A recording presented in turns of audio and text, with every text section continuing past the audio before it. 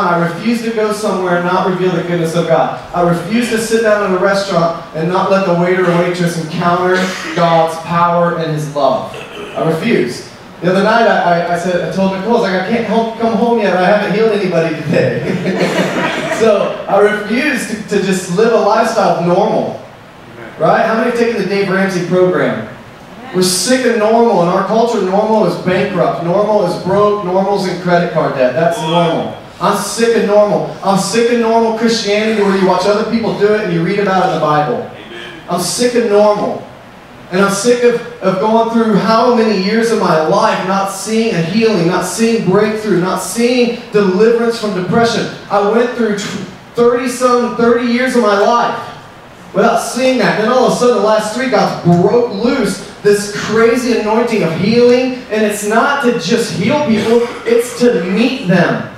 Healing leads to deliverance. Deliverance leads to a relationship with God. Listen, I pursue love, this happens. We pursue love, it happens. We're pursuing love. It's the cross that paid the price. There is more power in one drop of Jesus' blood in your fingertip than all of hell can contain. Amen. There's more blood in one drop of you praying for somebody with your hands on them. One drop of Jesus' blood paid for it all.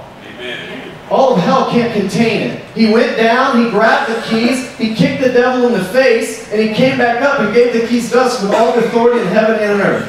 Amen. That's my version, and it's much cooler, isn't it? Amen. He did. He conquered death, hell, and the grave, and He came to live eternally so that we could live with Him eternally. And every ounce of blood that was shed on Calvary was for you, was for me, and was for every single person around us, no matter where we are. So there's power in the tongue. And I want to just speak life today.